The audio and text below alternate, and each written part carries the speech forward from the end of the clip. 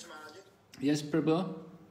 Brahmana has to read Srimad Bhagavatam and Bhagavad Gita, and Vaishya should protect the animals and merchant, and Kshatriya should protect the community. These are four basic things. Okay, thank you, Prabhu. Yeah. The Vaishyas have to protect the animals and take care of the cows. And Kshatriya has to give protection.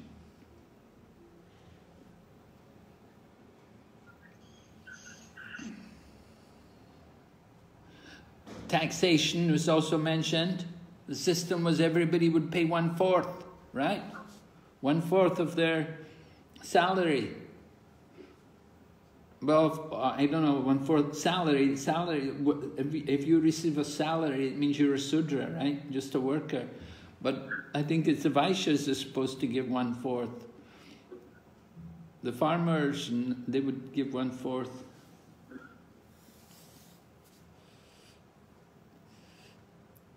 And the Kshatriyas, they cannot beg, but the Brahmanas can beg.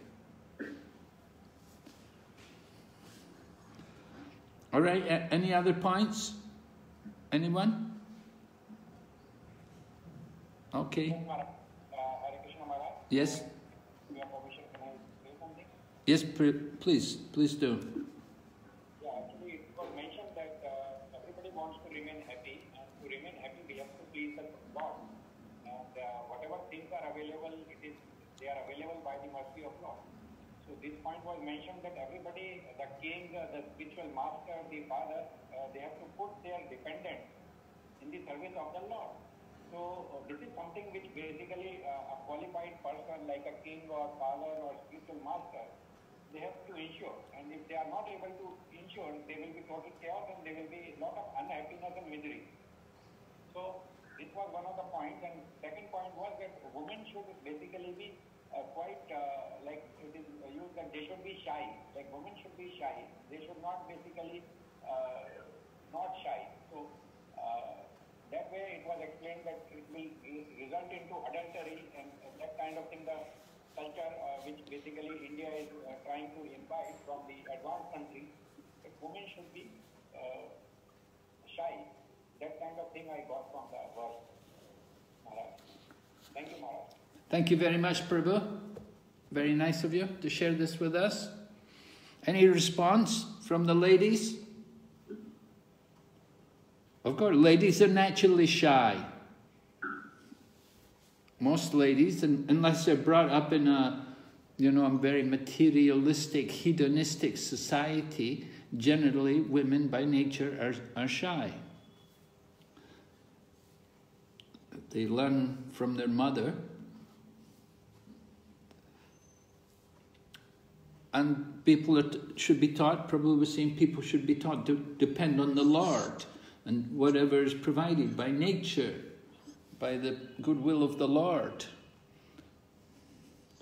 We spoke about that yesterday, about the industries and factories, and they're not really necessary. You can get everything just simply by depending on the Lord, depending on nature. Everything is provided for our need.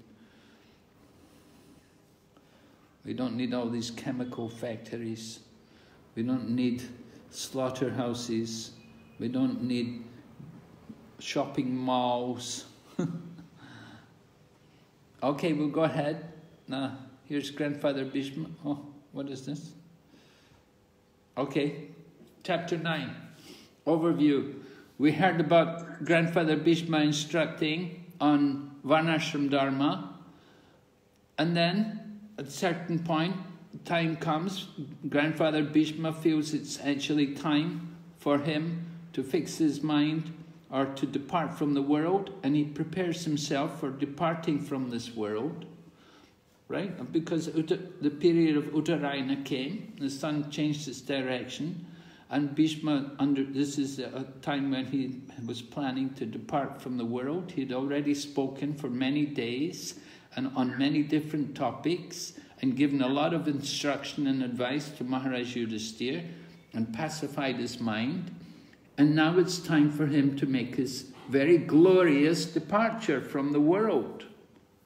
So text 29 to 34 describe how he withdraws his consciousness from the world and focuses it on Lord Krishna. And of course, Grandfather Bhishma is very fortunate because he has Lord Krishna standing in front of him. So he's able to really focus on Lord Krishna. Lord Krishna is there, it's described Chaturbhuja, four-arm form, appearing before Grandfather Bhishma. And not only does he focus his eyes looking at the form of Krishna, but he fixes his mind on Krishna and he begins to recount some of the different pastimes which Grandfather Bhishma had, or even sometimes pastimes which he was not present, but which he remembers. And he recounts them in the presence of all the devotees. Remember, Vyasadeva is there, and so many great sages have all come to see Grandfather Bhishma, because Bhishma is, he's like a demigod. Although he's in a human form, he's like on the level of Shiva and Brahma. He's actually one of the 8 Vasus, but he'd taken this human form, and he's been given the blessing by his father, his great father, Maharaj Santanu, that he can remain alive as long as he wants, and when he's ready to depart from the world, he can depart. So although his body was filled with arrows and he's laying on this bed of arrows, not comfortable, but he's able to maintain his life, and he is waiting for this auspicious moment. Lord Krishna is come in front of him, and Bhishma fixes his mind on Lord Krishna. So that's 29 to 34. Then 35 to 49, we have Bhishma offering his prayers to Krishna, right? Describing these different pastimes. We mentioned one of the descriptions which Bhishma has. How he remembers Arjuna as his chariot driver. Rather, Krishna as the chariot driver of Arjuna. And he even describes Lord Krishna by the name Vijayasaka. Vijayasaka, which means that one who is the friend of Vijayasaki, Vijayasaki, the one who is the friend of Arjuna. So he described Lord Krishna in that way. And Prabhupada explains to us how Lord Krishna likes to have himself described in relation to his devotees. We know Srila Bhakti-Vinod Thakur, he gave us so many nice songs with the names of Krishna, like Yashomati Nandana Braja Paranakara. These kind of songs. Udila Aruna Purababaje. So many songs, the names of Krishna. And many of the names of Krishna are in relation to his devotees and to his different pastimes. So Krishna takes pleasure in that, in being connected with his devotees. So there are many verses, we'll go through them a little bit, and then at the end of this section we'll hear how Grandfather Bhishma departs from the world, and then Maharaj Yudhisthira has to begin ruling the kingdom according to the instructions he'd received from Grandfather Bhishma. So this is the main points of the chapter.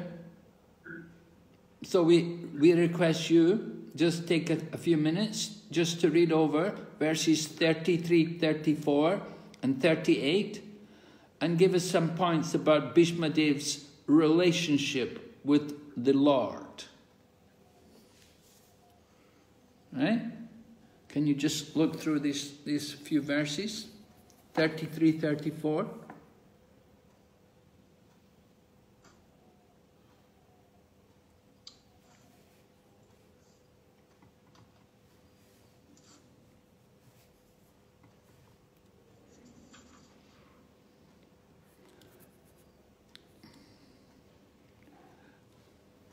I already mentioned, of course, how Krishna is a friend of Arjuna.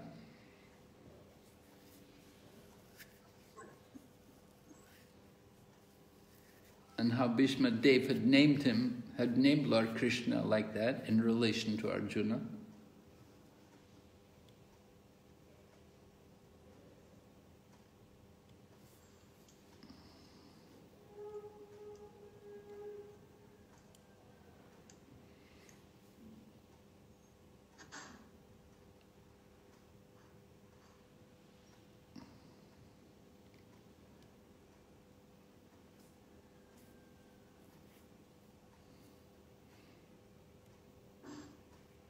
Yes?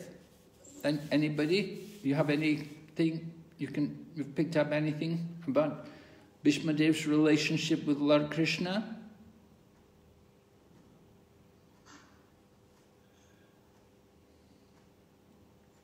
Raj, two of them have raised hands. Chaitanya Prabhu and Veera Gopal Prabhu. Yes? Veera Gopal Prabhu? My pranams, Maharaj. So I'm just reading verse 934. And in here, his relationship is very intimate and he's so absorbed in Sri Krishna that he notices every minute detail of his whilst he's on the battlefield. So this is quite intense. The only thing I can compare it to is when in the material world, you know, when a boy is in love with a girl and a girl is in love with a boy, they observe every small detail. And he's so immersed in it. That's the point from 934 I could gather. Okay. So certainly Bhishma Dev's mind is very absorbed in the Lord. He's appreciating all of the different features of the Lord. Maybe you could just tell us some of those features? Yes, he's saying the flowing hair of Lord Krishna. He's looking at the hair and the color of the hair and how the dust, it's become changed its color because of the dust raised by the hoofs of the horses. And then the sweat on his face, sweat beads on his face. And he sees them as decoration. This is so beautiful. Intensified by the wounds. The wounds, yes. Yes, that his own arrows, Bhishma Dev's arrows. And he's saying that Krishna enjoyed them, and Bhishma Dev is enjoying seeing him doing it. And here it is again, the gopis and Krishna, how they intensify each other's pleasure. You know, their pleasure is intensified by seeing others' pleasure. It seems to be, for me at least, another one of those examples. Okay, thank you, Prabhu. Thank you. Someone else had their hand up? Maharaj, Pranam. Sachitana Das. Maharaj, this is not regarding to this particular question. I have some doubts regarding Bhishma Dev was putting Uttarayana. So here in Sanskrit words, Uttarayana has two meanings. One thing is Uttarayana means sun moves from south pole to north pole. That is Uttarayana, Dakshinayana to Uttarayana. And Uttarayana has another meaning that the son of Uttara was saved by, Parikshit was saved by Krishna. That's why Krishna's another name is Uttarayana. So Bhishma Dev is waiting for Krishna, or Bhishma Dev is waiting for the time that sun moved from south pole to north pole. So can you, Maharaj, please clarify that one? Well, you can say both were achieved. So, of course, Lord Krishna had been there for some time. Lord Krishna had come there with Maharaj Yudhisthira, so he spent many days there hearing Bhishma give instruction. So it's not that he was just waiting for Lord Krishna to come and then he departs. But certainly after he'd finished giving instruction, then he took the opportunity to concentrate fully on Lord Krishna, and he took advantage of the presence of Lord Krishna there to absorb his thinking, feeling, willing in Lord Krishna. His mind fully focused and entered fully into Lord Krishna, on Lord Krishna. So he certainly took advantage of the presence of Lord Krishna, but he also took advantage of that auspicious time of the movement of the sun.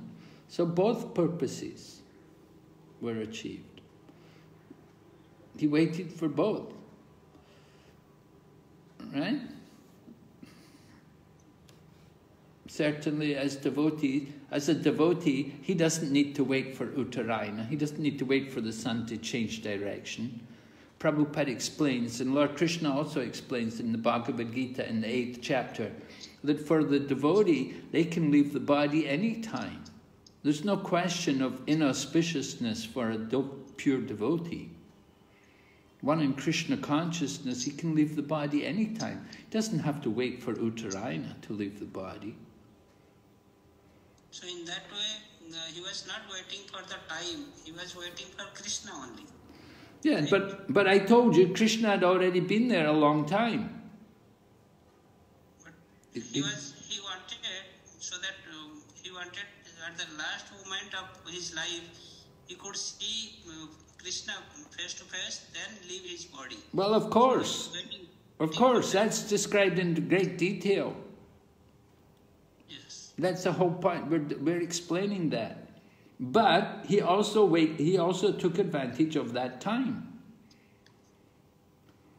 You know, just like transcendental devotee, he does not need any. Yeah, he doesn't. But just to show the example to others, because others may criticize. Because he has that power that he can leave the body at will, so he chose to wait for that particular time when he could, for the auspicious time. Because it's an example to others, other mystic yogis, not just everyone, but mystic yogis in particular, they want to leave the body at that particular time. So he's showing the example to others. I explained this yesterday. I explained Prabhupada left the body in Vrindavan to show example to others. Now he didn't have to leave the body in Vrindavan, he can leave the body anywhere.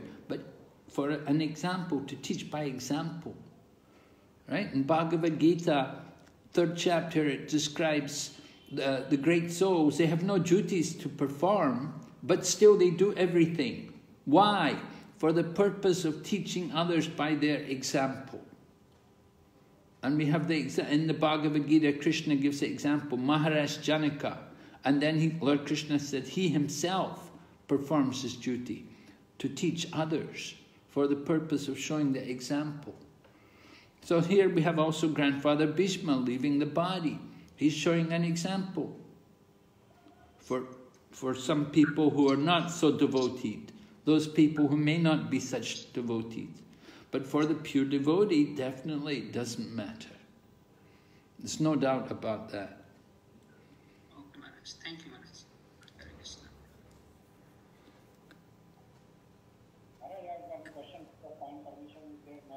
All right. From the example of Prabhupada, you mentioned that he went to Vrindavan last decade. So for us, regarding the application of these principles, does it also mean for us that if we are living in our last years, or we should also stay in Vrindavan so that we depart from Vrindavan or something like that? Well, certainly it's recommended. Thank you, Maharaj. It's, Maharaj, yes. Vishnudev had got relations with the Lord, and verse number 33, he had thrown the arrow, and Lord took as if somebody throwing the flower on him, offering the flower.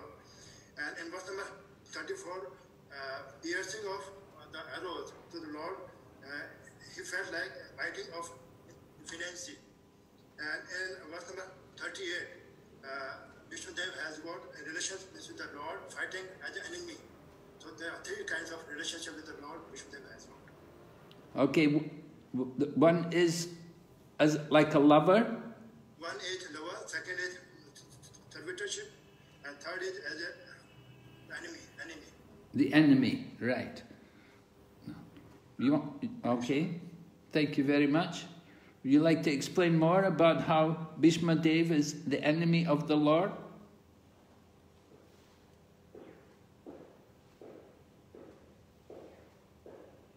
I thought Bhishma Dev was a devotee. The Lord has got different kind of mellows. So he has got that kind of mellow, Viras, and that he had played a role for Viras as an enemy. Okay. Yes, certainly Krishna takes pleasure in having this relationship with Bhishma. That although Bhishma is on the other side of Lord Krishna and he's a devotee, it's very pleasing to Krishna to fight with his devotee. Krishna takes pleasure with it in this, that his devotee is fighting against him.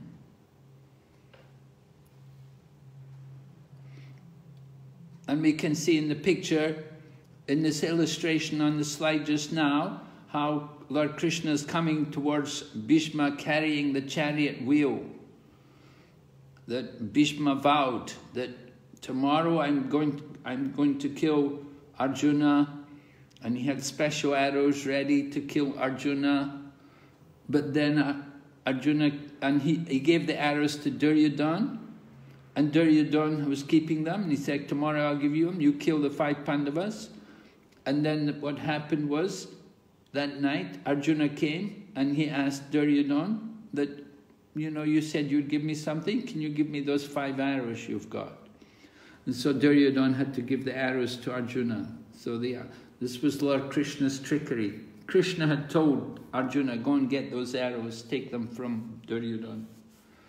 And so then Bhishma heard about this, so he understood. The next day he said, tomorrow Krishna will break his promise. Lord Krishna had promised not to fight, but we see him picking up the chariot wheel. He's coming towards grandfather Bhishma. He wants as if to kill him with the chariot wheel. And grandfather Bhishma is surrendering. He's not trying to resist. He's not trying to fight back. He's offering him his body. He's happy to be killed by Lord Krishna. He's willing to let Lord Krishna kill him. But of course, just at that point, the battle ended, and Bhishma was saved. And Arjuna, he's trying to stop Lord Krishna. He's trying to hold back Krishna, but Krishna's angry and he's rushing towards grandfather Bhishma. So this is all for the pleasure of Lord Krishna. This is his enjoyment. We heard grandfather, what is Bhishma's relationship with Krishna? He is the servant, right? Dasharas. And his service is to give pleasure to Krishna. And his service is to fight with Krishna. And grandfather Bhishma's secondary rasa is chivalrous. Grandfather Bhishma is chivalrous in his behavior with Lord Krishna. They have this wonderful relationship. So grandfather Bhishma is very, very mannerly, respectful, and he's firing the arrows, and the arrows are like someone offering flowers to Krishna. But the arrows are piercing the body of Lord Krishna. And Krishna's body, as we heard, Krishna's body is smeared with blood, but it looks more beautiful to grandfather Bhishma. And grandfather Bhishma, at the time of leaving the body, he's remembering these details of Lord Krishna.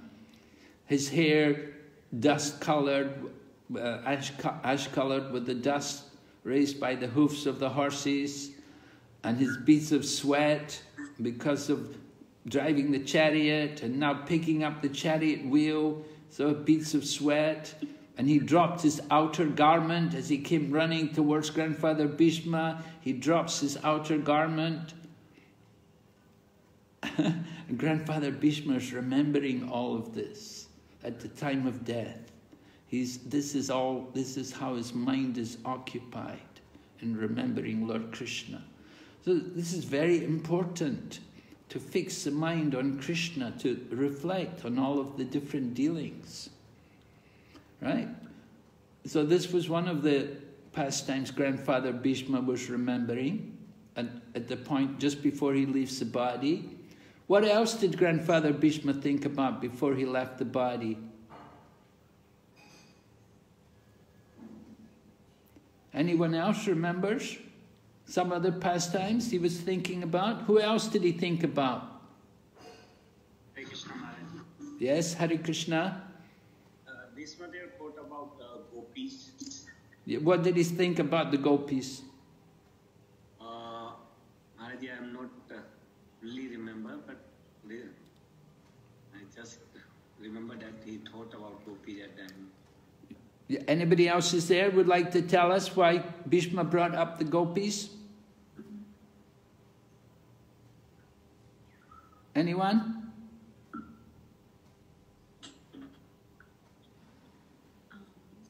Yes? Hare Krishna Maharaj. Yes? Hare Krishna Maharaj, my humble obeisances. In text 40, Bhishma Dev says his smile attracted the gopis. Who's smiling? And the Krishna, Krishna's... whose motions and smiles of love attracted the damsels of Rajadhan, the gopis. Okay. Yes. So Krishna's... Why is Bhishma remembering this?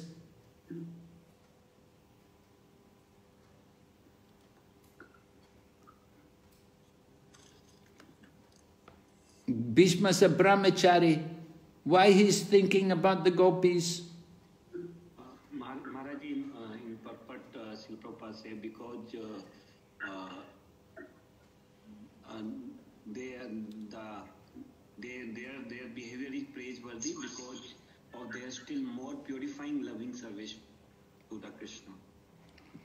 Yeah, they're even on a higher level than Arjuna. Even Arjuna, he's not on the level of these gopis. These gopis had the highest love of Krishna. Arjuna's a devotee and he's a friend of Krishna, but he's not on that level of the gopis who gave everything, who sacrificed everything for Krishna.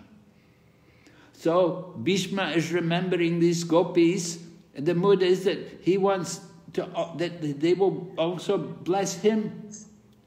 He wants to get the blessings of these gopis, that as they gave everything for Krishna, he also wants to, he wants to follow their example. Just like the gopis' minds are so absorbed in thought of Krishna, so Bhishma wants to also absorb his mind, just like the gopis.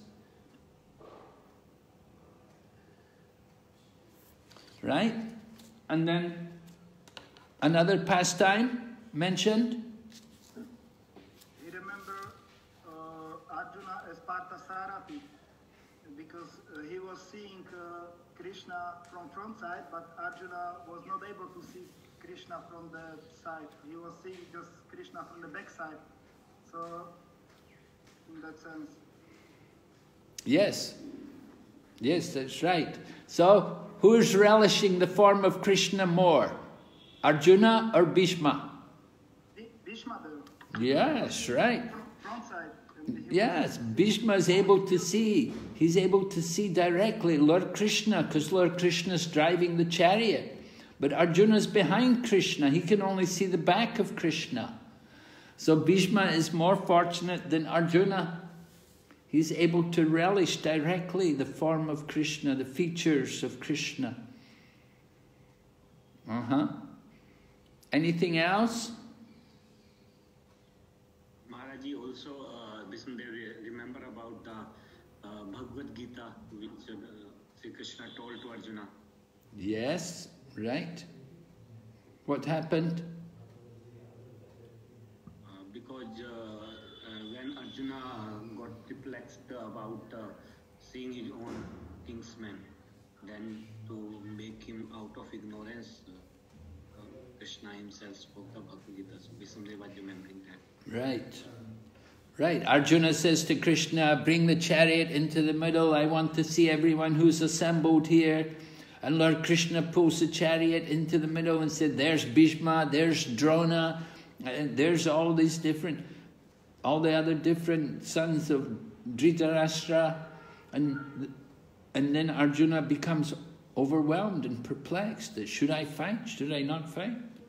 And Krishna has to speak Bhagavad Gita to enlighten him. Right. One question, if you are kind permission.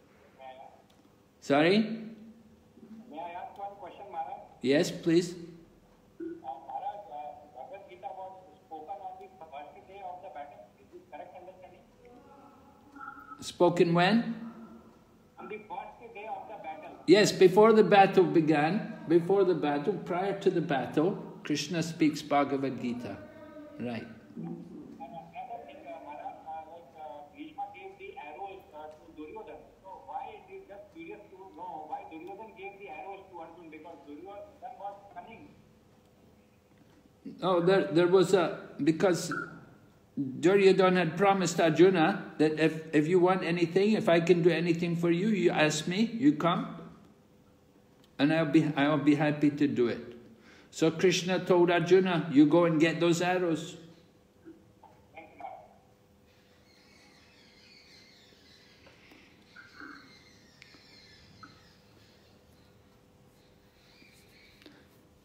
One more thing which is mentioned also in the prayers of Grandfather Bhishma, he mentions also about the Rajasuya sacrifice.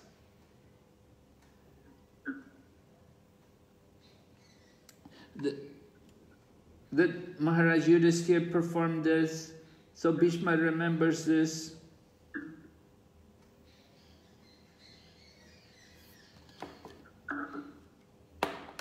How all the great sages and everybody had come, great kings, they all came to attend the Rajasuya sacrifice, and at that time everybody honored Lord Krishna.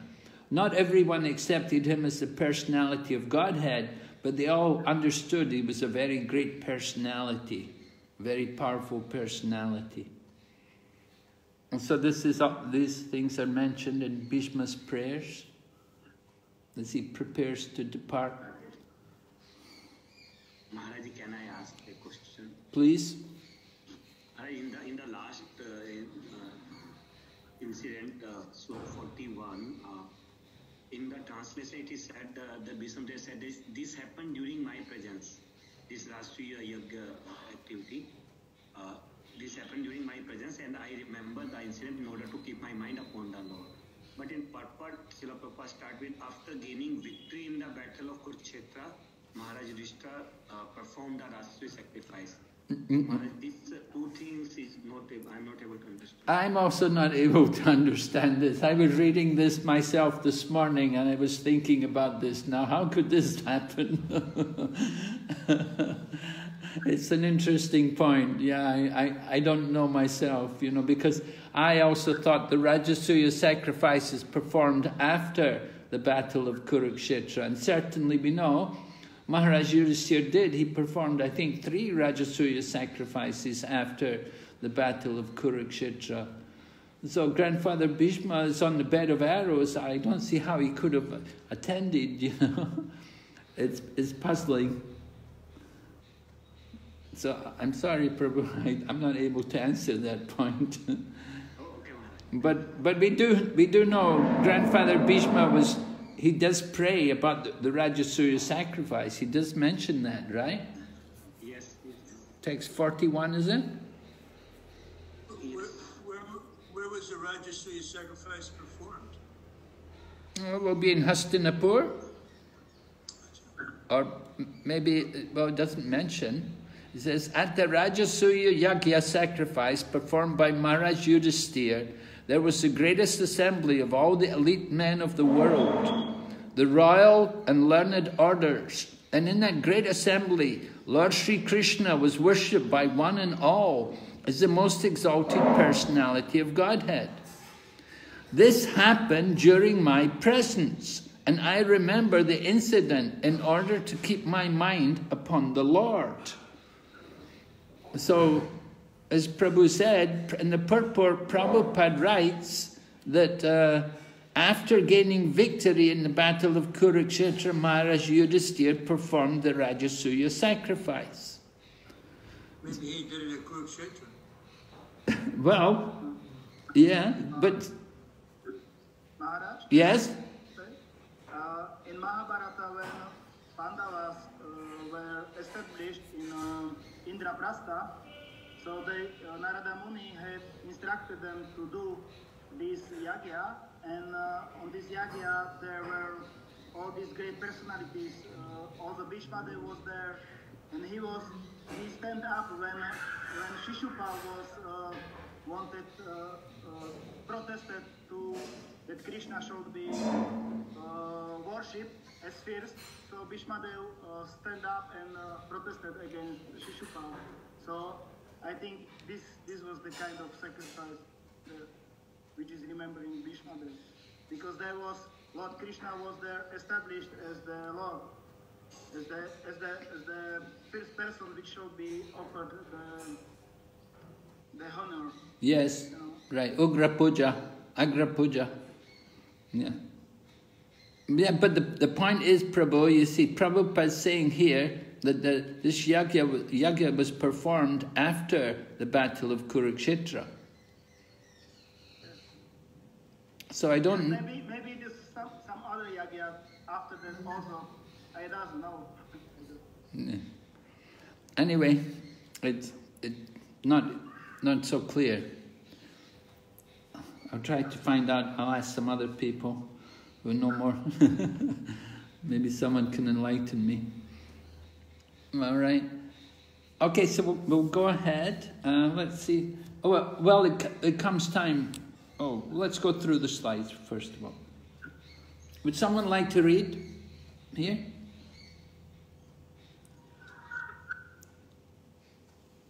Krishna was taking pleasure. His devotee Bhishma was piercing him with arrows. Actually, he was taking pleasure.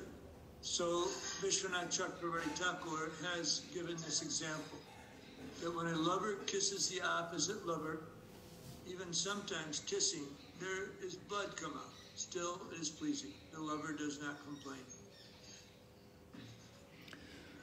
Viryaras. So this is the arrows of Arjuna, and Bhishma's arrows fired into Lord Krishna and Arjuna. Bhishma's firing arrows into Lord Krishna, but he's not thinking he's firing arrows, he's thinking he's firing beautiful flowers at Lord Krishna. He's firing them with love. So this is Virya Ras, right? This is chivalry. Go ahead. When Krishna enjoys with his devotees the fighting with piercing Krishna's body, that is being enjoyed by Krishna. I think I have explained this in Bhagavat. So impersonal, without any variety, nobody can live. Even Krishna, the Supreme Lord, he can also say he wants variety. He wants variety. Krishna enjoys variety, so he enjoys when his devotee becomes his enemy and he has to fight them. It's for his pleasure. And Bhishma, he's the servant, he's in Dasharas. His job is to give service to Krishna. So, being the enemy of Krishna, that's his service.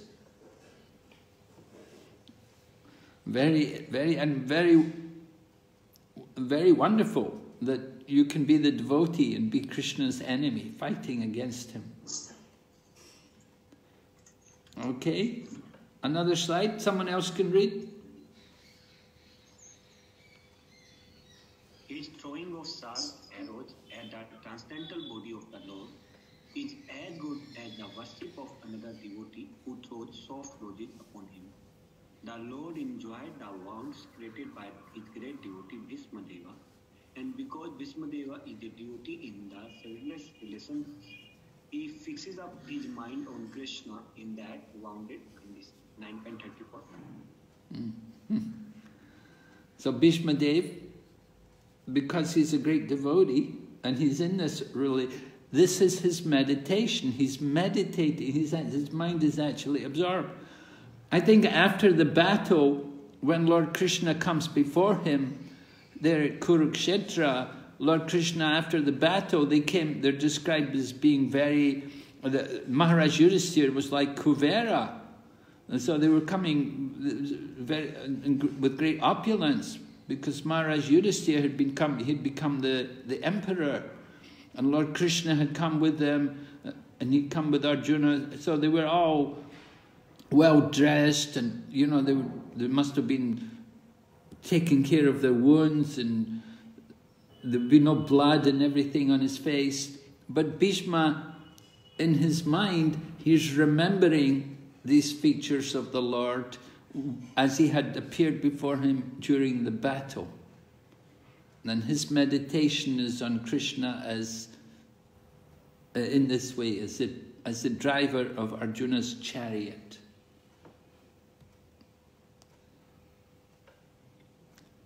Someone like to read? Another person?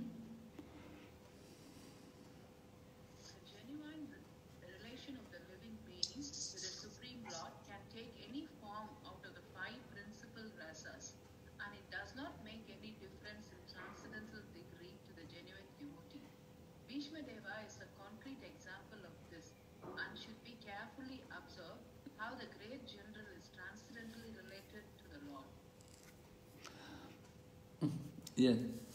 Someone may feel that, oh, he's only in Dasharas. Oh, he's not a gopi. But still, he's a great devotee. We have to understand, Krishna likes variety, and he enjoys all these different relationships. Not that everybody can be a gopi and enjoy as the gopis enjoy. It's a special ras. And so the variety, Krishna he enjoys variety. And Bhishma is a great devotee, and he's providing great pleasure for Lord Krishna.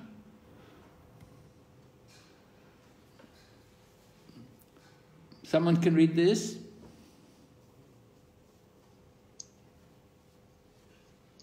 In obedience to the command of his friend, Lord Sri Krishna entered the arena of battlefield of Kurukshetra between the soldiers of Arjuna and Duryodhana.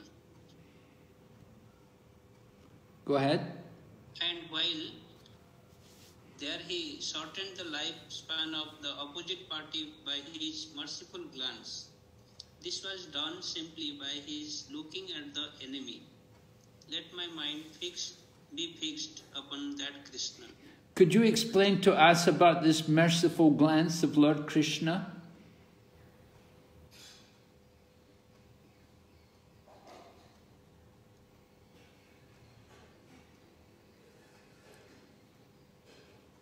And this is the words of Grandfather Bhishma, right? Right. Grandfather Bhishma is describing about the merciful glance of Lord Krishna.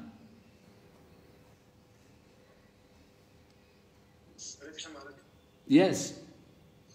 Here the Lord had glanced over the Grandfather Bhishma, and the Lord Bhishma has got a benediction that he will die at his own will.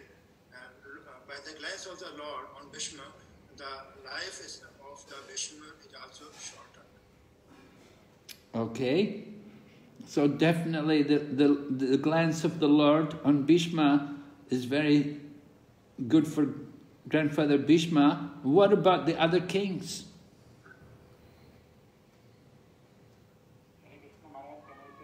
Yes? Actually, it was the merciful glance, because all those who have taken the darshan of Lord, they had basically got liberated, whether they were on the enemy side. So this was the benediction that the merciful glance, even though they are acting as Krishna's enemy or they are in the enemy's side, but the merciful glance means that if they have taken the darshan of the Lord, they are liberated. Yes. all of those who died in the battle, right? All 64 crore. They all got their swarup, right? If they died in the presence of Krishna, they were able to attain their swarup. That meant that they could go back to Godhead. Some would go to Vaikuntha and some may even went to Goloka, according to their swarup. Because it's the glance of the Lord, the merciful glance of Krishna, that they get liberation. So all of those people, this was Krishna's mercy. Krishna had come in the battlefield to give mercy to all those taking part in the battle, that they could all get their swarup. They'd all come to take part in the war, in the great battle, and because Lord Krishna is there, and because they're able to see Lord Krishna, and they're killed in the battle, they got their swarup. They went back to Godhead. Very merciful of Lord Krishna. And Grandfather Bhishma, of course, he's also very fortunate, because Lord Krishna had personally come there to see Grandfather Bhishma on his bed of arrows and to appear before him at the time of the departure of Grandfather Bhishma, as Grandfather Bhishma prepared to leave this body, to leave this world. All right, is it clear? We'll go ahead. Someone else read? Fulfilling my desire. Go ahead, Mother, go ahead. Thank you. Fulfilling my desire and sacrificing his promise, he got down from a chariot, took up his wheel, and ran towards me hurriedly, just as a lion goes to kill an elephant. He even dropped his outer garments on the way. Fulfilling my desire. What was the desire? Bhishma's desire. To fight with Krishna. Or that was my desire. That's right. Bhishma was desiring to fight with Krishna. Krishna Maharaj. Yes?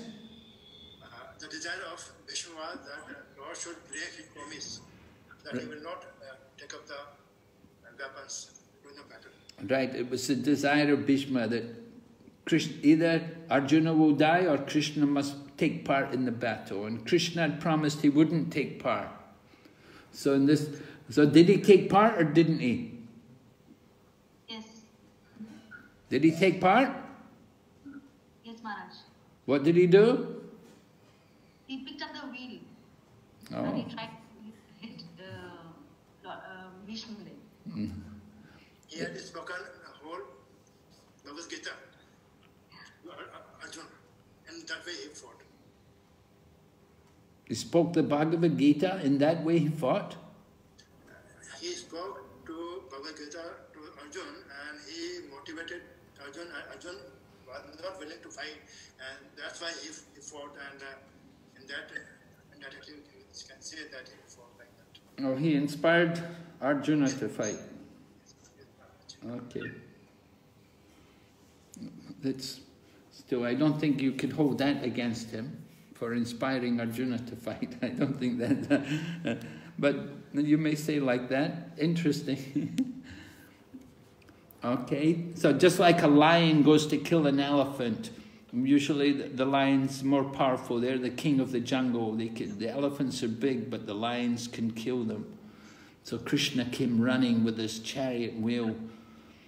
And then Grandfather Bhishma, he's just ready to surrender. Yes? Go ahead, Mataji, you can read more.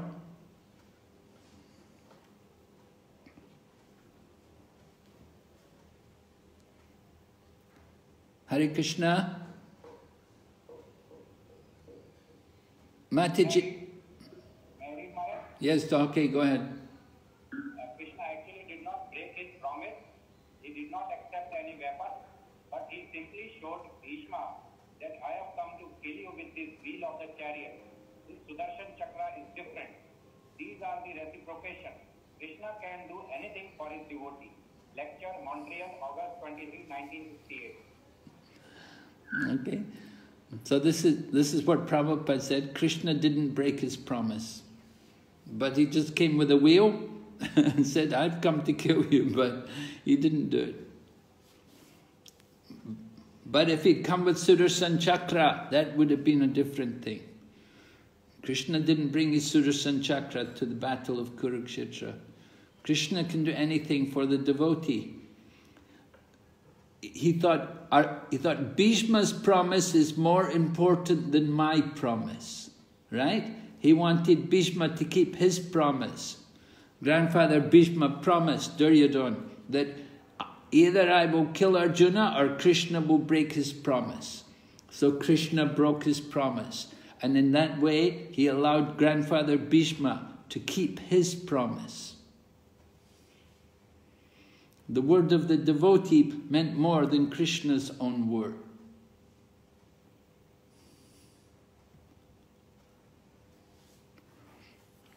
Yes? Someone please read. The Lord was so angry that Arjuna checked him when he was moving towards Bhishma Dev. But in spite of Arjuna goes to a lover without caring for hindrances. Apparently, his determination was to kill Bhishma Deva, but actually it was to please him as a great devotee of the Lord. 9.38 purpose. Okay. So, in spite of Arjuna's checking, Arjuna, he's trying to keep Krishna back. He doesn't want Krishna to break his promise. He remembers Krishna promised not to fight. And Arjuna thought, oh, this is not good. Krishna's breaking his promise. And he's trying to hold Krishna back. But Krishna, no, I'm not going to let him get away with this. You know? Krishna's a little angry. The Lord was angry. Arjuna was checking him. And he's coming, but of course it's the loving relationship between Krishna and Bhishma. And Arjuna, of course, he has also his loving relationship with Krishna. Arjuna is trying to hold Krishna back, but Krishna is, no, I'm going to go. And Prabhupada said, like a lover goes to a lover, without caring for hindrances. So this determination actually is to please him as a great devotee. And it's very pleasing to Grandfather Bhishma. How do we know it's pleasing? Because he's remembering this at the time of his death, at the time of his departure. This is his meditation. He's meditating how the Lord came before him like this. How fortunate. Now is Grandfather Bhishma feeling repentant about his actions, about his dealing with Lord Krishna? Remember, he'd been firing arrows into the body of Lord Krishna. So maybe could we think there's some repentance on the part of Grandfather Bhishma? No, Maharaj. You don't think so? He was more pleased rather than feeling repentance. He was what? More pleased. He was not pleased? He was getting more pleasure by remembering this incident rather than feeling repentance. I'm not understanding. I couldn't hear you clearly what you say, Prabhu. I'm sorry. Maharaj, I'm trying to say that Bhishma Dev, he felt more pleasure by remembering the whole incident. Bhishma Dev felt pleasure remembering the incident. Yes. Yes, he did. Yes, definitely, that's true. He felt pleasure remembering the incident. And Krishna, did Krishna also feel pleasure in the incident? Yes, Maharaj. How do you know? He was in Viras.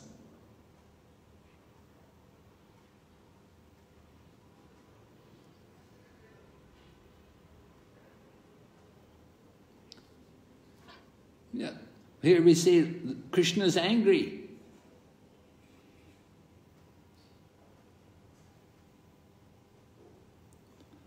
But is Is his anger with Arjuna or is his anger with Bhishma? Arjuna. Yeah, it seems to be that his anger is with Arjuna. Arjuna is trying to hold him back. But it's a wonderful Leela anyway. There's a lot of rasa there. Different rasas. Someone please read this next statement. There was no need to come before Bhishma Dev with blood and wounds, but he did so because the warrior devotee wanted to see the transcendental beauty of the Lord decorated with wounds created by a pure devotee.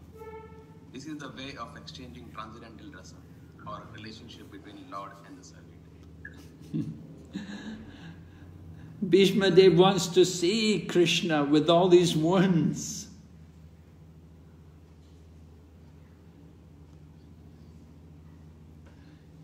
But when he sees these wounds on the body of the Lord, now this is another thing. How can we understand the wounds on the body of Krishna?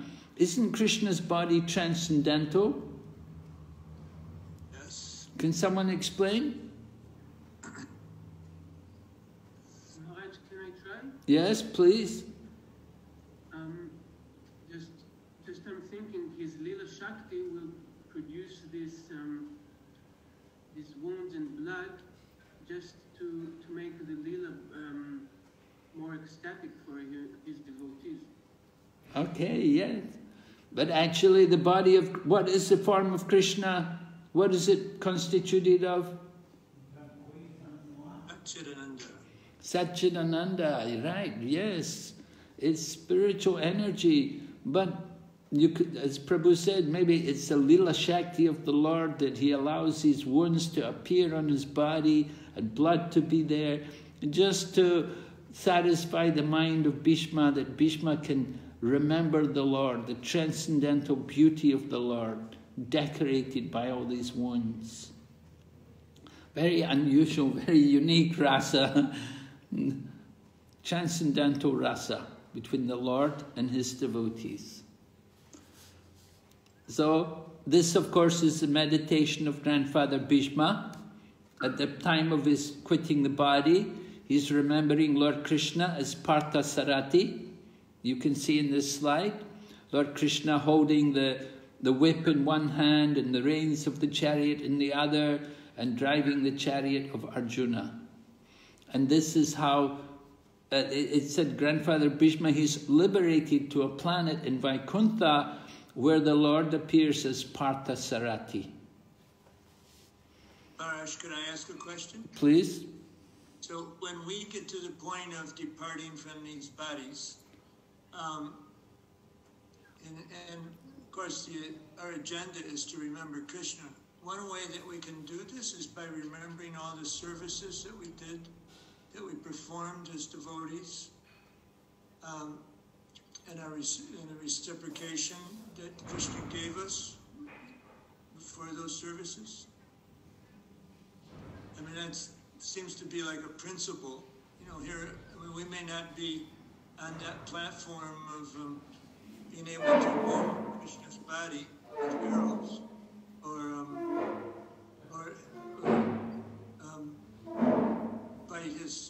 bite him, the gopis, but we've rendered service. So it seems like that might be a good way to channel our mental energy at the end.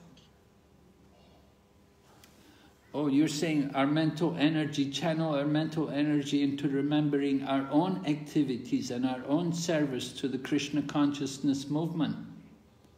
Well, it was rendered to please Krishna. The service was rendered to please Krishna. If we had that mood, then maybe there's some legitimacy in that. It might be an easier pathway. Like Prabhupada said in a conversation with Tamal Krishna Maharaj, that he asked, I don't know if I should tell the whole thing, but Tamal Krishna Maharaj says it's in the beginning days of Juhu. I might have told this in this class, I'm not sure.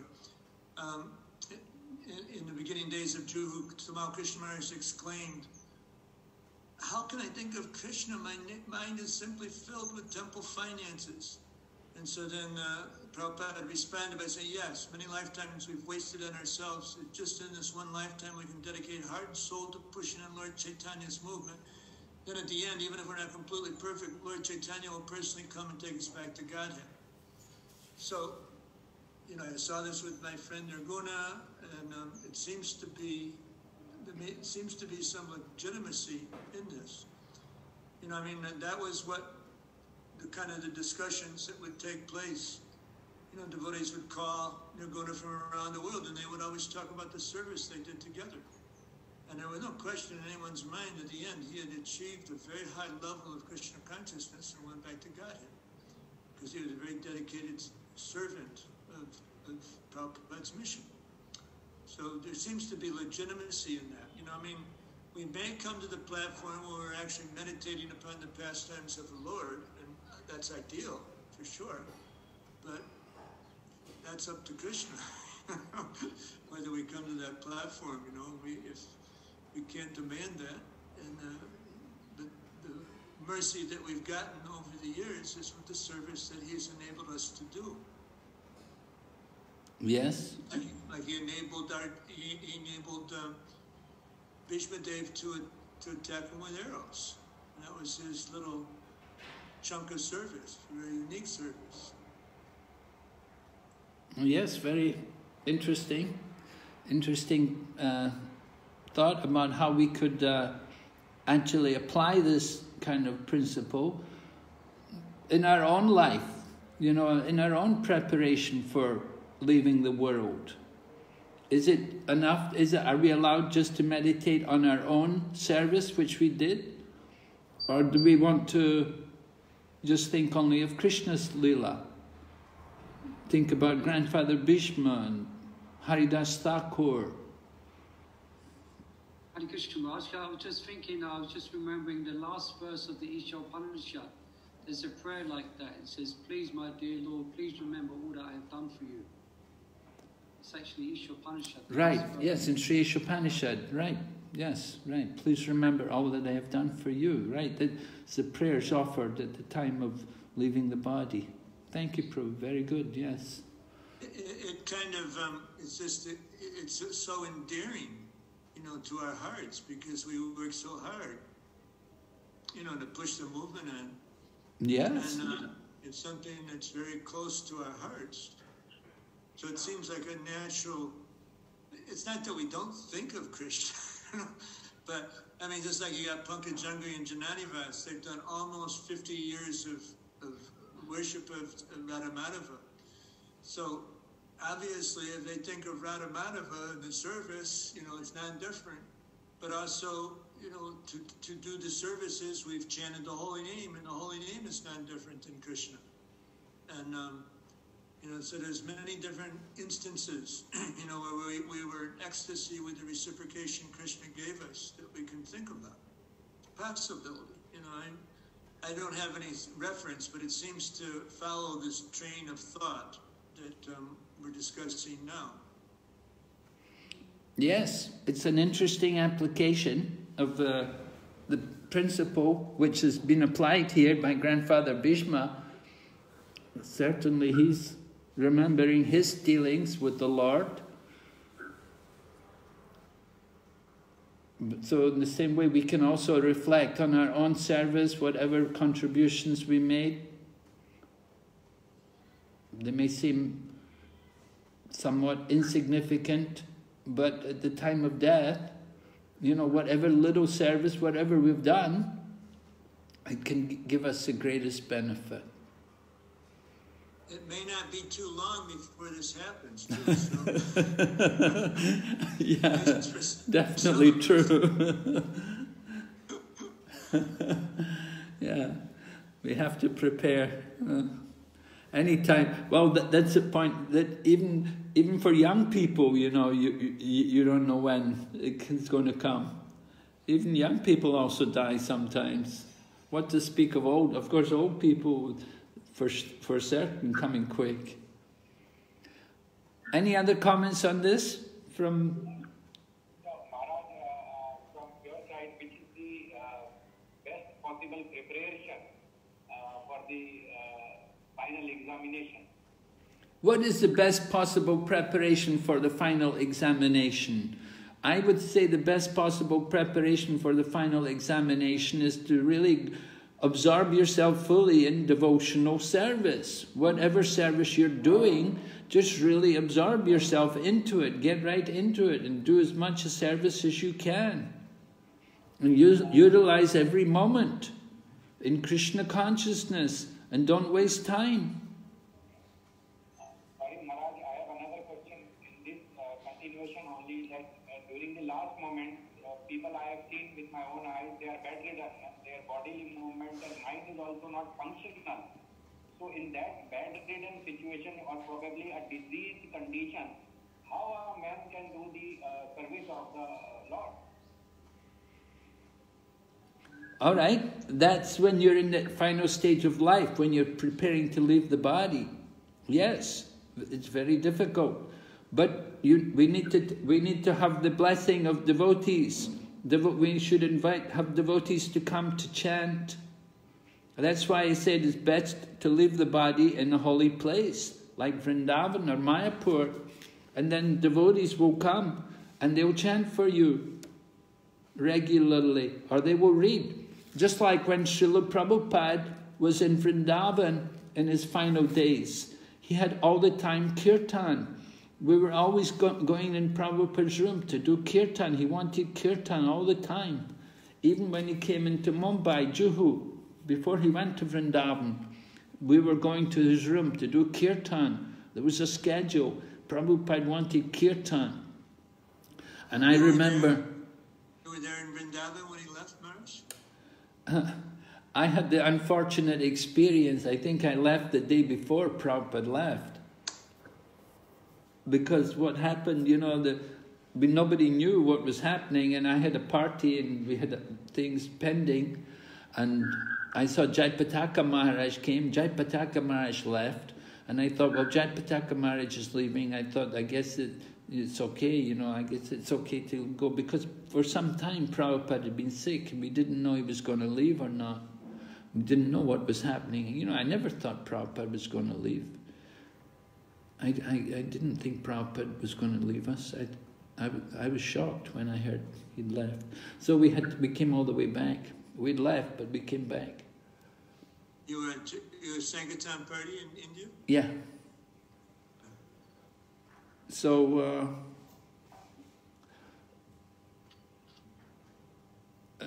I forgot what I was talking about now. The consciousness at the time of death. Right. Somebody's sick, you want to come to the holy place. In the holy place, people will come and chant. And we were always coming to chant for Prabhupada. At the time Prabhupada left the body, you know, Pradyumna was sitting there reading from the purports of Bhaktisiddhanta Saraswati. Prabhupada wanted to hear. So Pradyumna sat there and read Bhaktisiddhanta Saraswati's purports, and devotees were doing kirtan, and they were holding the pictures of the deities in front of Prabhupada, and he had garlands from the deities around his neck. Just like Grandfather Bhishma. Grandfather Bhishma, he had everything was centered on Krishna. His eyes were fully focused on Lord Krishna. His mind was fully absorbed in thought of Krishna. All of his senses were fully in Krishna consciousness. So in that manner he left the world. Where there's Krishna, there's no Maya. So this is the point. I was talking about Gunagrahi Maharaj yesterday. He also left the body in Vrindavan. And devotees, I wasn't there, but the devotees, they were doing just kirtan all the time for a long time. They were doing kirtan for him. And he was a kirtanier. He was into it. He was doing kirtan with them. But at the end, of course, he couldn't, but he could hear the kirtan. So that's what you want. You want to be, if we're helpless at the time of death, just like Madhavendra Puri, it's described, Madhavendra Puri was leaving the body. Ishwara Puri was taking care of him. And Madhavendra Puri, as he was leaving the body, you know, he couldn't control his organs and so on. And Ishwara Puri was taking care of him and at the same time reminding him of Krishna. All the time reminding him of Krishna. So because Ishwara Puri rendered so much service to Madhavendra Puri, Ishwara Puri went on to become the spiritual master of Lord Chaitanya. So it's a great service. It's a very, very valuable service to help devotees to prepare to leave the world. I'm not... It's the most ecstatic service I ever did. It's incredible. Yeah, it's certainly incredible. It's certainly a very intense service.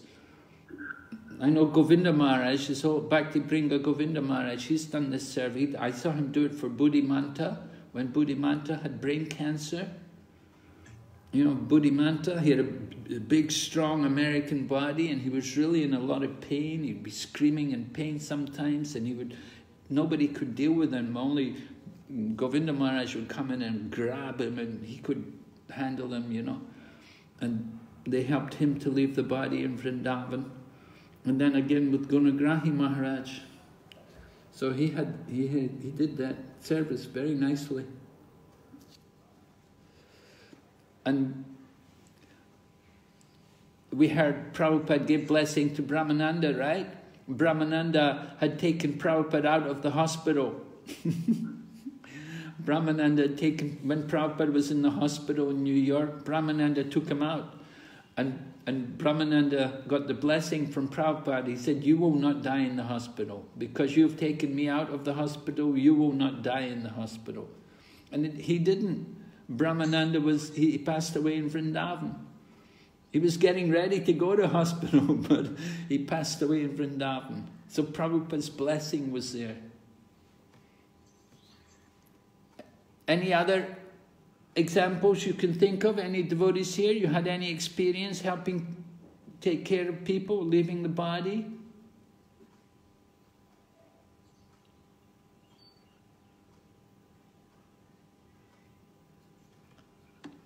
Yes, Maharaj. I had an experience with this. I helped my mother to leave her body because she has also cancer. And I was praying to Krishna that I can be with her when she will leave her body. And but it was impossible to go for me to the place where she was lived. But one day I went there, and it looks that she's got badly. And I said just to the doctors, please let me here. I'm a priest. I will read my mother from religious scriptures, and they let me there after they closed the hospital. So and I was chanting with her and reading Krishna book to her, and in that mood she left the body. And when she was leaving the body, I was really loudly chanting the holy name of the Lord. So yes, it was very intense experience. Very nice. That was a very great service. Now Prabhupada writes in the purport, he said it's the duty of human beings to leave the body like Bhishma. He said we don't want to leave like animals. We want to leave the body. We should leave the body like Bhishma left the body.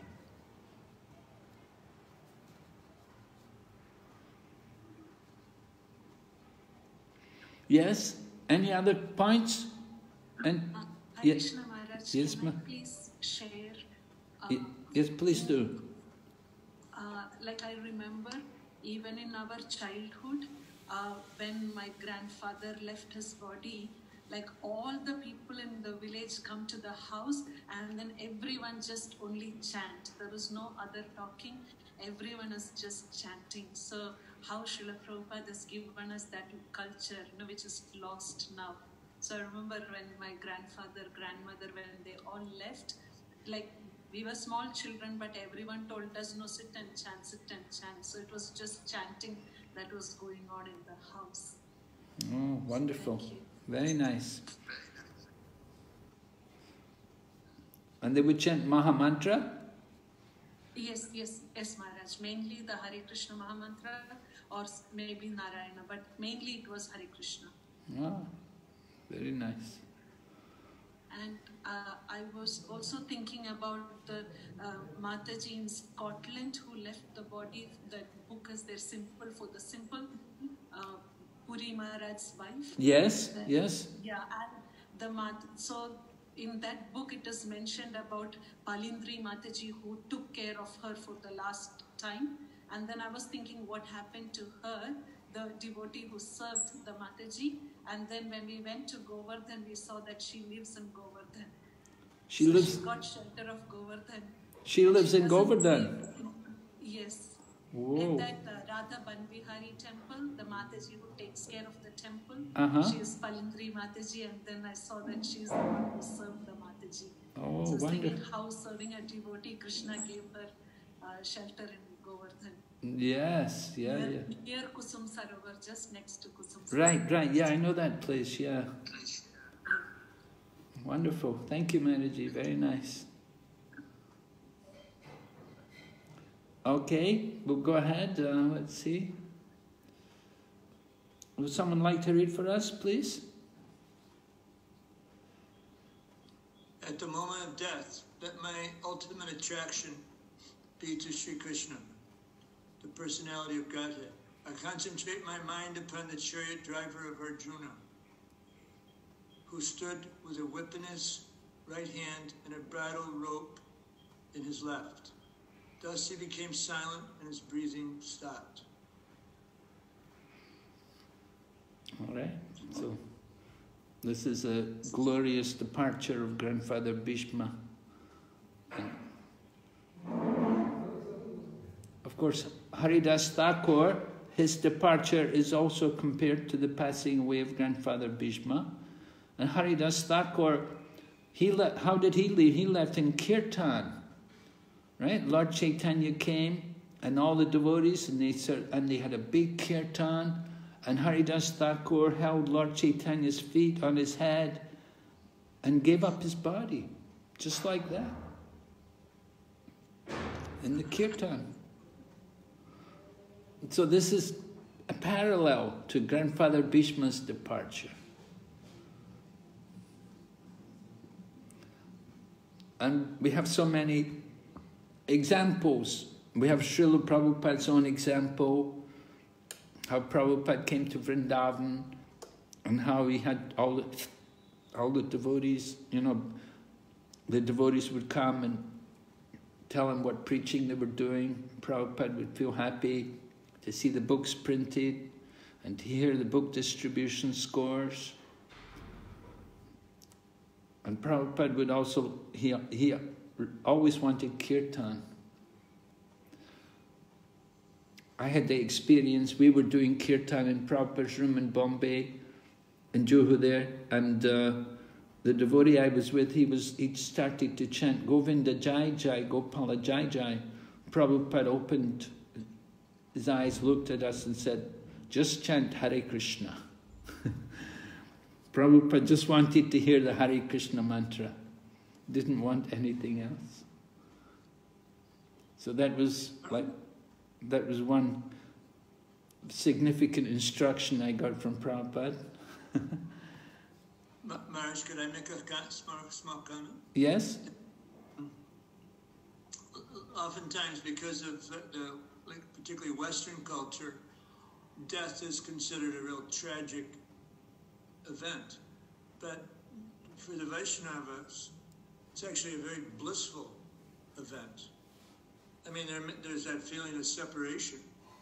But, I know with the experience with my friend Nargona, it was like the atmosphere was just surcharged with bliss. And it was so auspicious. Wow. Really? How long had he been there? He was 2.5 months in Mayapur. And I went to teach Nectar of Instruction in the VIH. My wife called me on Radhastami and said, you should come back immediately, otherwise you won't see Nirguna. But he lasted quite a bit longer. And it was just, you know, the first BBT photo that he saw of Krishna was on a Back to Godhead magazine of Krishna lifting Govardhan Hill. And so he's very attached to that. So we had a special Govardhan Puja. This was in the first MI classroom on the ground floor. This is where he left. We had all these BBT photos on the ceiling that he could see. And so we had a big Govardhan Puja. We had a Govardhan Hill that devotees built. And it was just ecstatic. And then he left. I can't remember the date now, but it was like maybe a week after Govardhan Puja, something like that. Were you with him when he left? I just came downstairs, you know, because I was upstairs in my office making arrangements with the government so that his body could be cremated. And I came down and he just made his last breath. Just as I entered the room, you know, there's ecstatic kirtan going on. And, but yeah, it was amazing. We had an all-night kirtan. Kerma the cook, he was roommates with Nirguna like a couple years before in the Polish tour. And both of their wives left them, and then they had this kind of, you know, they connected in a very deep way. And he's a credible kirtan leader. Usually we think of him as a cook, but he's a great kirtan leader. And he was leading the kirtan through half the night. Kurma. Kurma, yeah. A great kirtan leader, huh? Yeah, super good. Wow. And, you know, the whole room, you know, that first MI classroom, 16 by 20 foot, we had about 85, 90 devotees in there at the time of Nirguna's departure. Whoa. It was really an experience, a completely blissful one. And, you know, just one miracle after another would take place. The night before, I'll tell you a little of this story, Jayapataka Swami was his GBC. He was temple president at the farm in Tennessee. And he had also married Jayapataka Swami's disciple. And then he was Sankirtan leader in Atlanta towards the end of his life. And so I arranged for him to speak with him on the phone. So like the night before he left, I went to Nirguna because I found Jayapataka Swami, located him in Los Angeles. And so I told Nirguna in 5 minutes, Maharaj will talk to you. And Nirguna kind of like pushed me away. It was like, I just had this energy, like he didn't want to talk. And so Grahila, you know, the Prabhupada disciple who was an indexer for the Yeah. He was massaging his legs at the time, his legs and feet, because if he didn't get that constant, vigorous massage, it would be an excruciating pain. So he was on shift at that time. I went to Grahila and said, what's going on with Nirguna? He said, I don't know, Jamasthami, but I think he's about ready to leave his body. And then, so there was a doctor that Radhanath Swami arranged to come to Mayapur. He was, you know, a specialist in, what do you call it, when someone's, that special medical specialization when someone's... Hospice. Yeah, palliative care. That's it. So he came, you know, I woke him up because he'd already taken a rest, and he checked his pulse and blood pressure. Yep, just a few hours left. So then we started all-night kirtan, and then after Mangal Arti, I made an announcement and invited all the devotees to come, and so many came. So it was just like a really blissful experience for everybody, including Nirguna. He was in ecstasy. There's like, I don't want to take all the time, but there was like an amazing miracle that took place, you know, at the end. And he spoke with Harisari about it. Harisari wrote about it. It's still on Dandavats. You know, the passing pastime. Okay, thank you, Prabhu. Very interesting. Certainly, devotees leaving the body is something which we all have an opportunity to observe, and we will have to also leave the body. All of us, we have a material body, we have to one day leave this body, so we have to prepare.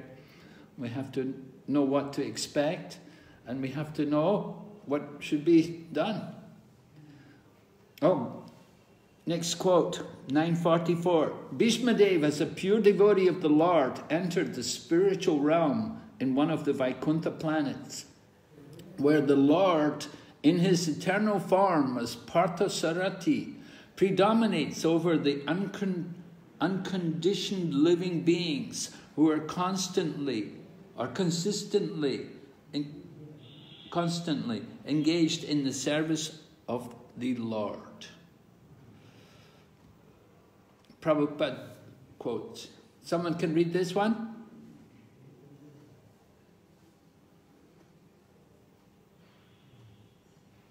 The unique situation at Bhishmadev's time of death can be attained even though Lord Krishna may not be personally present.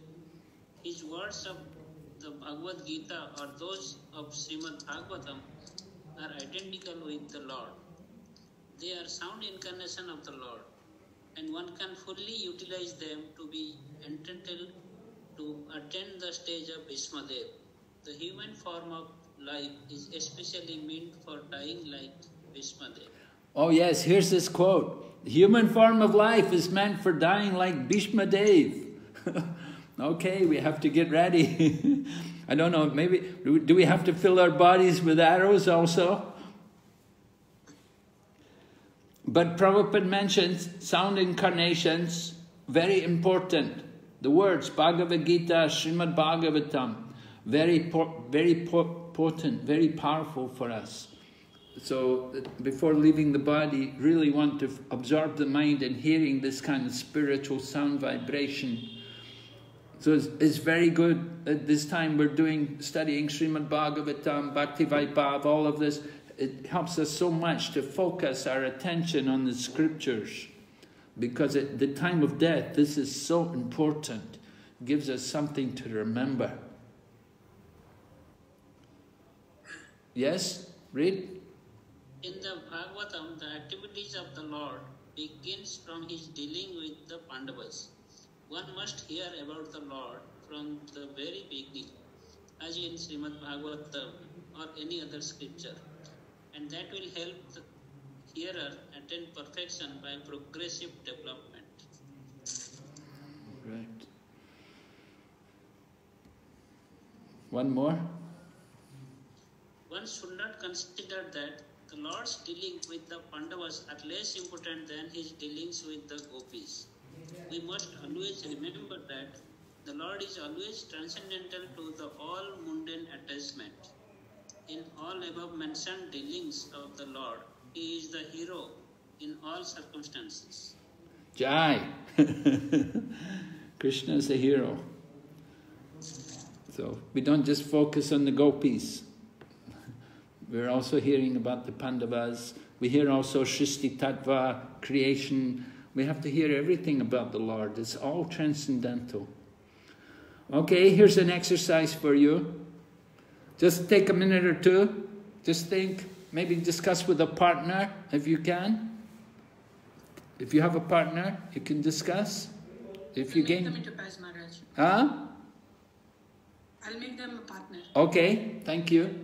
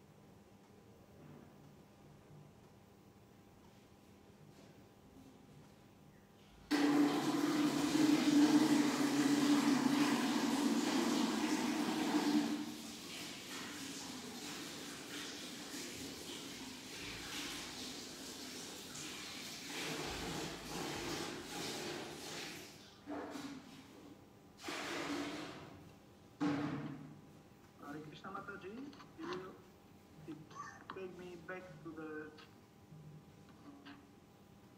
main room. What, Prabhu? It put me back from the room. I didn't put you back to the room, Prabhu. I didn't do anything. You haven't joined the room. But I have not. But I'm here just with Mani Gopal, is right? Yeah, Mani Gopal Prabhu is here.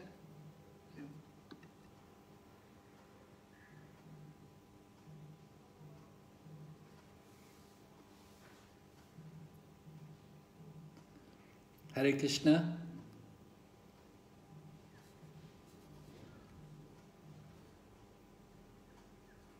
Hare Krishna, Prabhu. Hare Krishna, Maharaj, please expand. Yes, Maharaj. Are you with a partner? No, Maharaj, I'm alone. Actually, unfortunately, I was in the meantime from 3 o'clock. I'm conducting an IDC course, so I just was in the other rooms. I could not hear Maharaj. Okay. Please excuse me. But you just came, is it? Yeah. I just came. So I see now Murari Prabhu. Okay. Murari Prabhu, could you please tell me what was the task actually? Could you please tell me? Yeah. We shall discuss about what we gained from the Srimati Kunti Devi's part and Bhishma Deva's departure. What was the main thing for us? What we gained from personality? Yeah, What we can learn from Kunti Maharani's prayer and Bhishma Deva's departure. Am I right? Yes. How much time do you have? Just a couple of minutes. Okay. Shouldn't take... Are you taking any notes? Yes, you can take. Right. I don't think you need notes. But this is, I think it's just such a discussion between us. Okay. Actually, yeah, what we can see that in both of the pictures, in Kunti Maharani and also in Bhishma Dev, we can see that both of them, they are completely surrendered to Krishna. And this mentality is something which is very essential for our life. Especially from Kunti Maharani's portion, we can understand that even in the adverse situations of life, we should always take shelter of Krishna, and not only in the adverse situations, but even when we are happy in happiness. Kunti Maharani was not expecting happiness in his life. Rather, she was praying for Bipada Santu, so that Bipada comes and danger comes, and in that adverse situation, she can be more silent to Krishna, and Krishna will be always with her. So that is something we can, that mood we can imbibe, that we are not running away from dangerous situation of our life. Rather, we should take shelter of Krishna in such situations. In the distress also, we should take Krishna's shelter, and if because of our karma, any distressful situation comes, we should be welcoming to it, because it helps us to remember Krishna more. And from the Bhishma Deva's departure, we see that a devotee, a pure devotee, whatever he does it for Krishna's pleasure. And this is why Bhishma Deva, because Krishna wanted to taste the Vira Rash, and therefore he used Bhishma Deva, and Bhishma Deva, he very nicely he helped Krishna he served Krishna by that first time. So, and at the last moment, even though he was getting the pain in his body because of the arrows, but he was desiring for Krishna's darshan at the time of the perfect situation of death, as Maharaj was explaining in the class. So, in Krishna's remembrance, we can give up our life. That's what I understand. Yes. I also was thinking about how Krishna was, through his devotees, showing us how we should deal in our life. When Krishna wants to teach us, so he is teaching us through his devotees and dealing with them. So Kuti Devi was one example how we should take shelter of Krishna, and through their life she was remembering of Krishna. So I was also thinking like this, that this is example for us how we can remember for Krishna in all circumstances. Yes. And Bhishma Dev was also the example how we can pass the final examination in our life. So he's giving us example to Bhishma that how we can remember on Krishna in which way, and what is how it is important also that like through the life we are living in Krishna conscious, that it is easier for us to remember in the final examination for the Lord. Yes, very nice. I agree. I'm also inspired about how Bhishma has this relationship with Krishna, that he can come as Krishna's enemy, but it's the ecstasy in dealing with Krishna. As a devotee, he's getting ecstasy in his fighting with Krishna. But yes. but Bhishma is the enemy, and Krishna's happy. Bhishma is Dashar in Dasharas, and this is his service for Krishna, to give Krishna pleasure in fighting. Yes. So Krishna likes so much variety. Okay, I think I'll close these rooms, and we'll come back and we can have...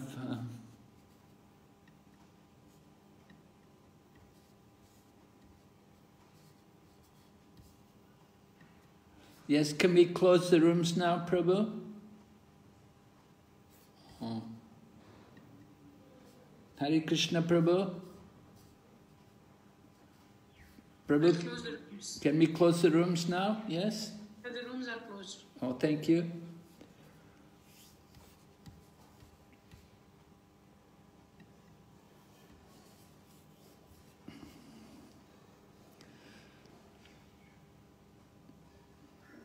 Hare Krishna, Prabhus. Prabhu, Maharaj, it will take 20 seconds for everybody to... Another 20 seconds, thank you.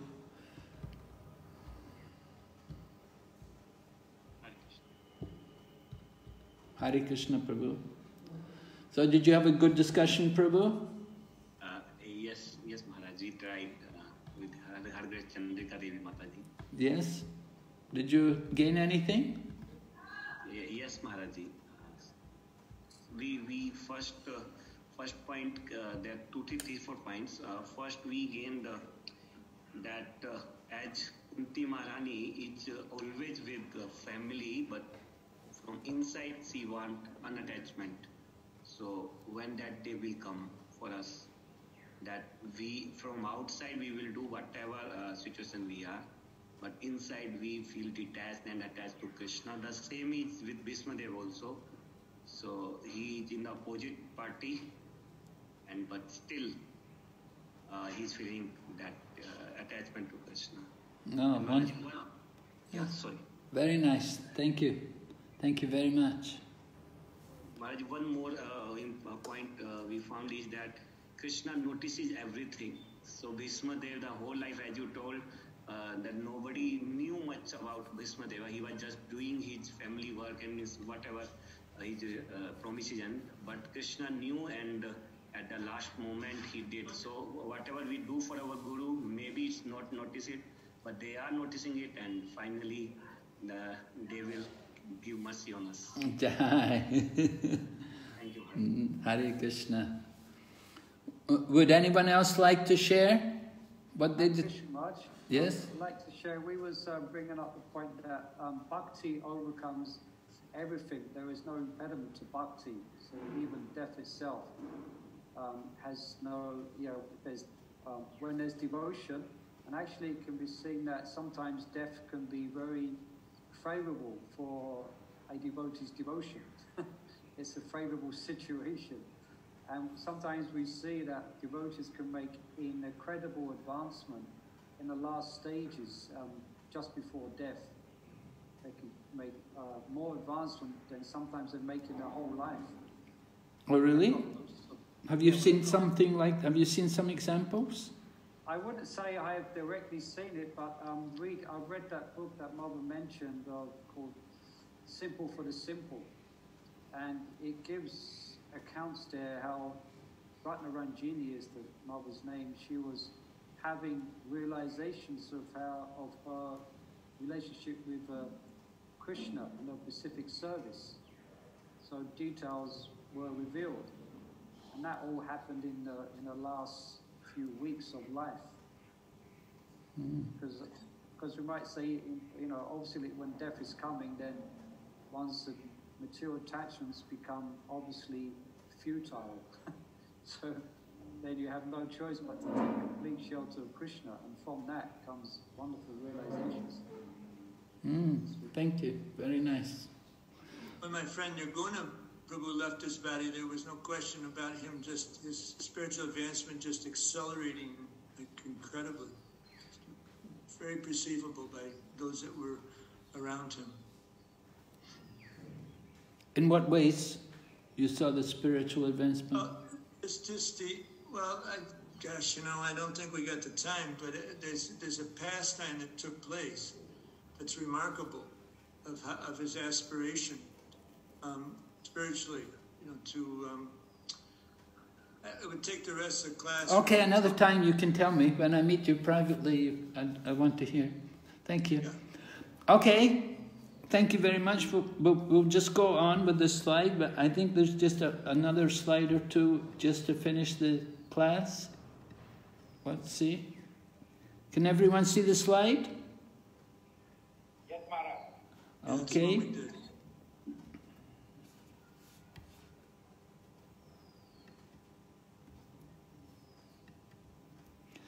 Okay, quote from Prabhupada. In the Bhagavatam, you will find everything. Politics, sociology, religion, culture, philosophy, science, everything you will find. It is not simply dogmatic, some miracles. No, it is not like that. It is a great science. Therefore, in the beginning it is said, Nigama Kalpa Taror Galitam Palam. Nigama means the Vedic literature. Nigama, so the essence, the quintessence of Vedic literature, Srimad Bhagavatam. From Srimad Bhagavatam lecture in Mayapur, 1949. Srila Prabhupada ki jai.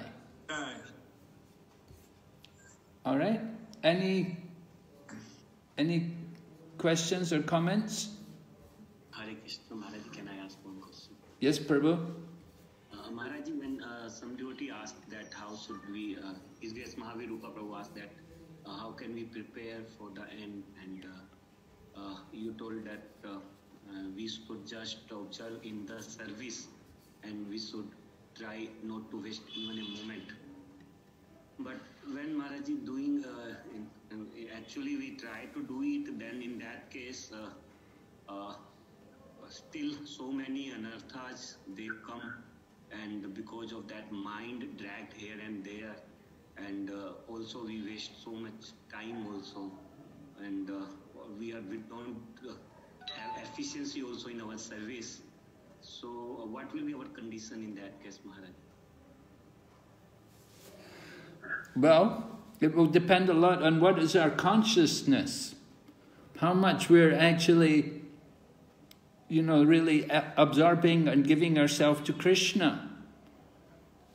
We may have problems, we may have difficulties in focusing fully on Krishna's service, but if the motive is there to want to please Krishna, and if we're strictly following the regulative principles and chanting every day, doing the chanting minimum, 16 rounds, Prabhupada said, Krishna will force himself into our minds at the time of death and take us back to Godhead. So Prabhupada had said like that. The devotee said, Prabhupada, I just can't think of Krishna. I'm a devotee. I'm doing my rounds and I'm following the principles, but difficult for me to focus my concentration on Krishna. So Prabhupada just told him, he said, you just go ahead, you keep doing this, you keep chanting and do everything you're supposed to do. At the time of death, Krishna will force himself into your mind and take you back to Godhead. So we're really dependent on the mercy of Krishna. Like Krishna says in the 12th chapter of Bhagavad Gita, he said, I am the swift deliverer from the ocean of birth and death. So Krishna comes on the back of Garuda to pick us up from the ocean of this material existence. We're entangled, we're caught up. We see the example of Bhishma Dev. He had so many things. He was also, a worldly person. But then it was arranged, Krishna arranged at the end of his life, he could just stop everything, put aside everything, and Krishna personally came there, and Bhishma could fully absorb himself in Krishna consciousness. So Janmashtami also quoted how Prabhupada told Tamal Krishna Maharaj. Tamal Krishna Maharaj was saying, I'm doing all this work for building the temple in Bombay, so many laws of the municipality, it's all mundane, I just want to study your books. But Prabhupada said, you build the temple. And Prabhupada told Swarup Damodar Maharaj, he told Swarup Damodar Maharaj, he wanted to, he's a Manipuri, and he wanted to think about Rasa Lila. And Prabhupada said, you preach to the scientists that life comes from life, and Krishna will reveal your rasa to you. You don't have to worry what is your rasa. You just preach to these scientists the real origin of life, and Krishna will reveal your rasa. So like that, we have to understand Prabhupada's mood. He encouraged always service. Not to just, what is my rasa? What is my lila with Krishna? But we're not worried for that. Prabhupada wanted to know, how many books have you distributed? How many properties have you acquired? How many devotees have you made? Prabhupada was very practical. So like that, we have to focus our mind, concentration, try to please Prabhupada. And if we please Prabhupada, then certainly Krishna will be pleased. Any other question, comment? Thank you, Maharaj. What you just said, Maharaj, kind of supports this point about we can reflect upon the services we've done for Prabhupada's mission, at the end, and get real nourishment from that in our relationship with Krishna. Yes. It's not that we don't hear, we read Prabhupada's books, certainly, we hear. I'm just finishing. Yeah. But we can also reflect in this way. And, because that was certainly what Prabhupada wanted. He wanted us to work so hard. It was amazing. I was like, pretty much, you know me, Raj, I was pretty much on a non-stop marathon. Like my whole life. Yeah. Yeah, Prabhupada said, my Guru Maharaj pushed me, I am pushing you. So, we have to push others, we have to push. He said, this is the parampara. You keep pushing. If we don't push, if we don't work like madmen, we won't get anywhere, we won't do anything. So we have to keep going, you have to keep active thinking how to do it, how to do more. What to be done. Never a time to sit back. Okay? Any other comments? Hare Krishna Maharaj, you mentioned regarding the query just now that we have to please Srila Prabhupada, focusing on the number of books that we distribute and the number of devotees that we make. But in an earlier session, what I understood is that we cannot distribute the books on our own, because we may attempt to distribute the books or attempt to make devotees. It is not in our control. We cannot, like suppose if I contact 100 people, maybe only one person may become a devotee. So the result is not in our hands. So in that case, how to basically please Prabhupada? Is it that we attempt to reach out more and more people so that they can be into the devotional service, or is it the number of books or the number of devotees that we make?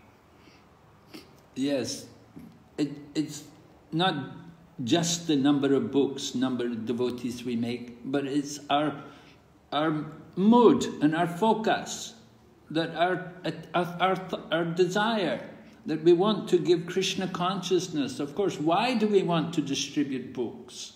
We want to bring people into Krishna consciousness.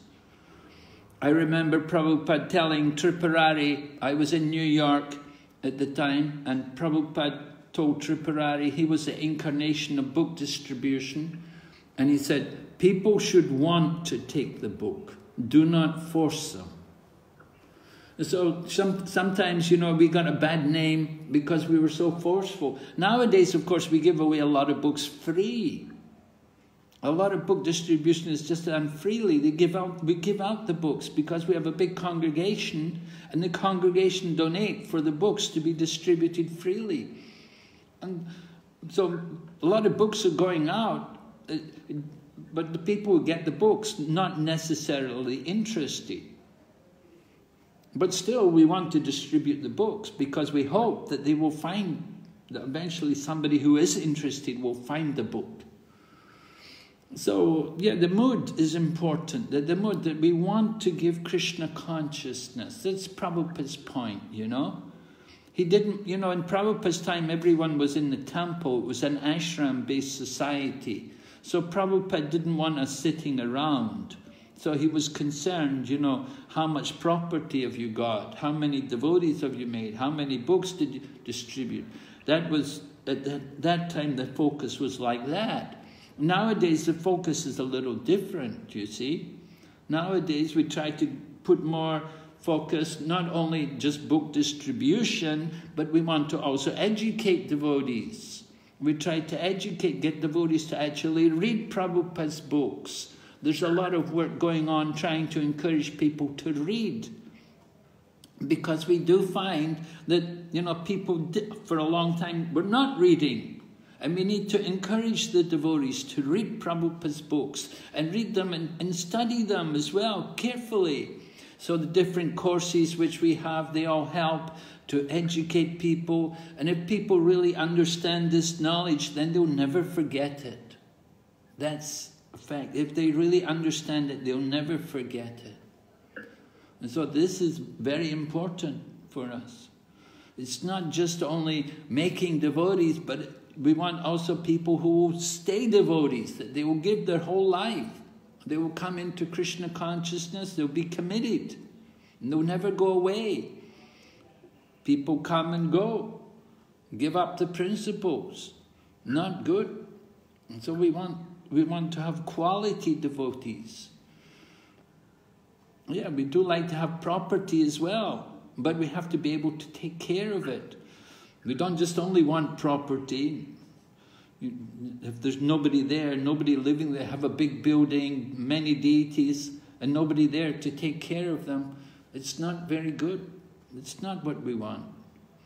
The temple should be active. There should be programs, regular classes, lectures, kirtans going on. Temples shouldn't be empty. And temples are meant for everyone, not just only Indian, not just Hindus, for everyone. If we have only Hindus, our movement is not successful. Prabhupada wanted everybody to take up Krishna consciousness. He gave the message to the world. So we don't just only preach to Indian people, we want to preach to everyone, everywhere. So translating the books into all the languages of the world, very important. Okay? Yes, Any other comment? Anyone? I got a comment. I want to thank you for such a wonderful unit, Maharaj. And we're looking forward to the next unit with you. Okay. Okay, so I'll leave you to it, and I'll see you next Sunday, because next Saturday you have to do some class, exam or something. Assessment, yeah. Assessment. Okay, so I'll meet you next Sunday. Okay, thank you very much. Srila Prabhupada ki. Yeah. Gaur Bhakta Vrinda ki.